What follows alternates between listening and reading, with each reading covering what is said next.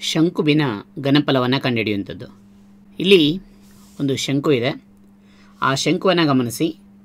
ಈ ಒಂದು ಶಂಕು ಯಾವುದರಿಂದ ಮಾಡಲ್ಪಟ್ಟಿದೆ ಅಂತ ನಾವು ನೋಡೋದಾದರೆ, ಇಲ್ಲಿ ನೋಡಿ, ಇಲ್ಲಿ ಒಂದು ವೃತ್ತ ಇದೆ. ಈ ಒಂದು ಜಾಗದಲ್ಲಿ ಒಂದು ವೃತ್ತ ಇದೆ. ಆ ವೃತ್ತವನ್ನು ನಾವು ತೆಗೆದುಕೊಳ್ತಾ ಇದ್ದೇವೆ. ಇದು ಒಂದು ವೃತ್ತ. ಅದಾದಮೇಲೆ ಎರಡು ಸ್ಲ್ಯಾಂಟ್ ಹೈಟ್, ಎರಡು ಓರೆ ಎತ್ತರಗಳು, ಎರಡು ಓರೆ ಎತ್ತರ. ಇಲ್ಲಿ ನಾವು ಎತ್ತರವನ್ನು ತೆಗೆದುಕೊಂಡಾಗ ಇದು ಲಂಬ, ಅಂದರೆ ಒಂದು ಲಂಬಕೋನ ತ್ರಿಭುಜ ತನ್ನ ಕಕ್ಷೆಯ ಸುತ್ತಿದಾಗ ಉಂಟಾಗುವಂತಹ ಒಂದು ಆಕೃತಿಯನ್ನು ನಾವು ಶಂಕು ಅಂತ ಕರಿತೀವಿ. ಈ ಒಂದು ಶಂಕುವಿನ ಒಂದು ಇದನ್ನು ಇಲ್ಲಿ ಈ ಒಂದು ಭಾಗವನ್ನು ನಾವು ತ್ರಿಜ್ಯ, ರೇಡಿಯಸ್ ಆರ್ ಅಂತ ಕರಿತೀವಿ. ಈ ಒಂದು ಇದನ್ನು ಎಚ್ ಅಂತ ಕರಿತೀವಿ, ಅಂದರೆ ಎತ್ತರವನ್ನು ಎಚ್ ಅಂತ ಕರಿತೀವಿ. ಇನ್ನು ನಮಗೆ ಗೊತ್ತಿದೆ, ಈಗ ನಾವು ಐಸ್ ಕ್ರೀಮ್ ಕೋನನ್ನು ನೋಡಿದ್ದೀವಿ. ಈಗಾಗಲೇ ನಾವು ನೋಡಿ, ಇದು ಒಂದು ಐಸ್ ಕ್ರೀಮ್ ಕೋನ್, ಇದೊಂದು ಐಸ್ ಕ್ರೀಮ್ ಕೋನ್ ಇದೆ. ಈಗಾಗಲೇ ನಾವು ಬಳಸುವಂತಹ ಒಂದು ಐಸ್ ಕ್ರೀಮ್ ಕೋನನ್ನು ಇಲ್ಲಿ ನಾವು ನೋಡ್ತಾ ಇದ್ದೇವೆ. ಇದರ ಒಂದು ರೇಡಿಯಸ್ ಸಹ ಎಷ್ಟಪ್ಪ ಅಂದರೆ ಆರ್. ಇದರ ರೇಡಿಯಸ್ ಆರ್, ಅದರ ಎತ್ತರ ಎಚ್ ಆಗುತ್ತೆ. ಸಿಲಿಂಡರ್, ಈ ಒಂದು ಆಕೃತಿ ಸಿಲಿಂಡರ್ ಅಂತ ಕರಿತೀವಿ. ಈ ಒಂದು ಆಕೃತಿ ಸಿಲಿಂಡರ್ ಏನಪ್ಪ ಅಂದರೆ ಇದು 1/3h, ಇದು 1/3h ಅಂತ ಅಂದರೆ ಇದು 2/3h, ನಂತರ 3/3h ಆಗ್ತದೆ. ಅಂದರೆ ಏನಪ್ಪ ಅರ್ಥ ಅಂತಂದರೆ, ಈ ಶಂಕು ಮತ್ತು ಸಿಲಿಂಡರ್ಗಳ ಒಂದು ಇದನ್ನು ನೋಡಿಕೊಂಡಾಗ ಸಿಲಿಂಡರಿನ ಘನಫಲದ 1/3 ಭಾಗದಷ್ಟು ಶಂಕುವಿನ ಘನಫಲ ಇರುತ್ತೆ. ಸಿಲಿಂಡರಿನ ಘನಫಲದ 1/3 ಭಾಗದಷ್ಟು ಶಂಕುವಿನ ಘನಫಲ ಇರುತ್ತೆ. ಎರಡೂ ಆಕೃತಿಗಳ ಎತ್ತರ ಒಂದೇ ಇದೆ, ಎಚ್ ಎತ್ತರ ಒಂದೇ ಇದೆ.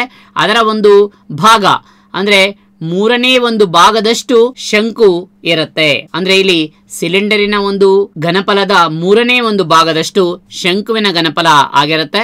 ಈಗ ಇಲ್ಲೊಂದು ಚಿತ್ರವನ್ನು ನೋಡೋಣ. ನೋಡಿ, ನಾವು ಇಲ್ಲಿ ಹಾಕೊಂಡಾಗ ಇದು ಒಂದು ಆಕೃತಿಯನ್ನು ನಾವು ಎಕ್ಸ್ಟೆಂಡ್ ಮಾಡಿದೀವಿ ಅಂತ ಅನ್ಕೊಳ್ಳೋಣ. ಈ ಒಂದು ಆಕೃತಿಯನ್ನು ಎಕ್ಸ್ಟೆಂಡ್ ಮಾಡಿದೀವಿ.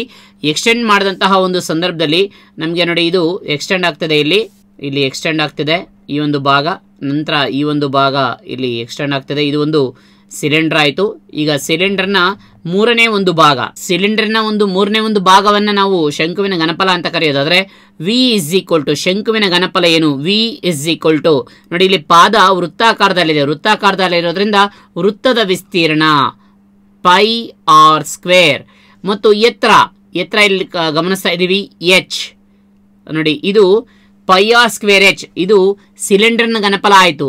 ಈಗ ನಾವು 1/3 ಭಾಗ ಅದಾಗಿರೋದ್ರಿಂದ ಏನಾಗುತ್ತಪ್ಪ ಅಂದರೆ ಸಿಲಿಂಡರಿನ ಘನಫಲ ಪೈ ಆರ್ ಸ್ಕ್ವೇರ್ ಎಚ್ ಆದರೆ ಶಂಕುವಿನ ಘನಫಲ V is equal to 3/1 pi R square H ಆಯಿತು. 3/1 ಪೈ ಆರ್ ಸ್ಕ್ವೇರ್ ಎಚ್ ಆಯಿತು. ಈಗ ಇಲ್ಲಿ ಒಂದು ಆಕೃತಿ ಇದೆ. ಈ ಒಂದು ಆಕೃತಿಯನ್ನು ನಾವು ಶಂಕು ಅಂತ ಕರೆಯೋದಾದರೆ ಈ ಒಂದು ಭಾಗದಲ್ಲಿ ಎಷ್ಟು ನೀರಿದೆಯಪ್ಪ ಅಂತಂದರೆ, ಈ ಒಂದು ಭಾಗದಲ್ಲಿ 131 ಕ್ಯೂಬಿಕ್ ಸೆಂಟಿಮೀಟರ್ ನೀರಿದೆ. ಮತ್ತು ಎಷ್ಟು ಎತ್ತರ ಇದೆ ಇದು ಅಂದರೆ 5 ಸೆಂಟಿಮೀಟರ್ ಎತ್ತರ ಇದೆ, 5 ಸೆಂಟಿಮೀಟರ್ ಎತ್ತರ ಇದೆ. ಹಾಗಾದರೆ ಇದರ ರೇಡಿಯಸ್ ಅನ್ನು ಕಂಡುಹಿಡಿಯಿರಿ, ಇದರ ತ್ರಿಜ್ಯವನ್ನು ಕಂಡುಹಿಡಿಯಿರಿ ಅಂತ ಕೇಳ್ತಾ ಇದ್ದಾರೆ. ಆರ್ ಅನ್ನು ಕಂಡುಹಿಡಿಯಿರಿ. ವ್ಯಾಲ್ಯೂಮ್ ಕೊಟ್ಟಿದ್ದಾನೆ, V is equal to 131 cubic centimetre. ಈ ಒಂದು ಕೋನಲ್ಲಿ ಇರುವಂತಹ ನೀರು ಎಷ್ಟಪ್ಪ ಅಂದರೆ 131 ಕ್ಯೂಬಿಕ್ ಸೆಂಟಿಮೀಟರ್ ಅಷ್ಟಿದೆ.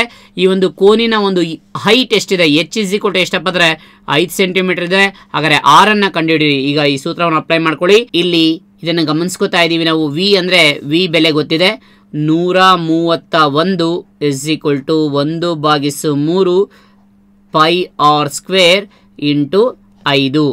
ಈಗ ಎರಡೂ ಕಡೆ 3ರಿಂದ ಗುಣಿಸ್ಕೊಳ್ಳಿ. ಅಂದರೆ 131 into 3 is equal to 3 into 1/3 pi R square into 5 ಆಯಿತು. ಅಂದರೆ 3 cancel. 131, 1 3ಲಿ 3, 3 3ಲಿ 9, 3 1 393 is equal to 5 pi R square, 5 pi R square. ಈಗ ಆರ್ ಸ್ಕ್ವೇರನ್ನು ಅಲ್ಲೇ ಇಟ್ಕೊಳ್ಳಿ, 5 ಪೈಯನ್ನು ಈ ಕಡೆ ಕಳಿಸಿ. 5 ಪೈಯನ್ನು ಈ ಕಡೆ ಕಳಿಸಿದಾಗ 393/5 pi is equal to R square ಆಗುತ್ತೆ. ಈಗ ಎರಡೂ ಕಡೆ ವರ್ಗಮೂಲವನ್ನು ಹಾಕೋಣ. ವರ್ಗಮೂಲವನ್ನು ಹಾಕಿದಾಗ ಆರ್ ಇಸ್ ಈಕ್ವಲ್ ಟು ವರ್ಗಮೂಲ 393/5 pi. 393/5 pi centimetre divided by 5 pi centimetre ಆಯಿತು. ಈಗ ಇದನ್ನು ಕ್ಯಾಲ್ಕುಲೇಟರ್ ಸಹಾಯದಿಂದ ಮಲ್ಟಿಪ್ಲೈ ಮಾಡೋಣ. ಮಲ್ಟಿಪ್ಲೈ ಮಾಡಿದಾಗ 393 divided by 5 pi is equal to 5.001911533855 ಅಂದರೆ ಅಪ್ರಾಕ್ಸಿಮೇಟ್ಲಿ ಎಷ್ಟಪ್ಪ ಅಂದರೆ 5 ಸೆಂಟಿಮೀಟರ್. ಅಂದರೆ ಈ ಒಂದು ಶಂಕುವಿನ ಒಂದು ತ್ರಿಜ್ಯ ಎಷ್ಟಪ್ಪ ಅಂದರೆ 5 ಸೆಂಟಿಮೀಟರ್ ಆಯಿತು. ಈ ರೀತಿಯಾಗಿ ನಾವು ಶಂಕುವಿನ ಘನಫಲವನ್ನು ಕಂಡುಹಿಡಿತೀವಿ. ಶಂಕುವಿನ ಘನಫಲವನ್ನು ಕಂಡುಹಿಡಿಯುವ ಸೂತ್ರ V is equal to 1/3 pi R square H. ಅಂದರೆ ಇದರ ಅರ್ಥ ಏನಪ್ಪ ಅಂದರೆ ಈ ಒಂದು ಪೈ ಆರ್ ಸ್ಕ್ವೇರ್ ಎಚ್ ಅಂದರೆ 1/3 ಸಿಲಿಂಡರಿನ ಘನಫಲ. ಸಿಲಿಂಡರಿನ ಘನಫಲದ 1/3 ಶಂಕುವಿನ ಘನಫಲ ಇರುತ್ತೆ.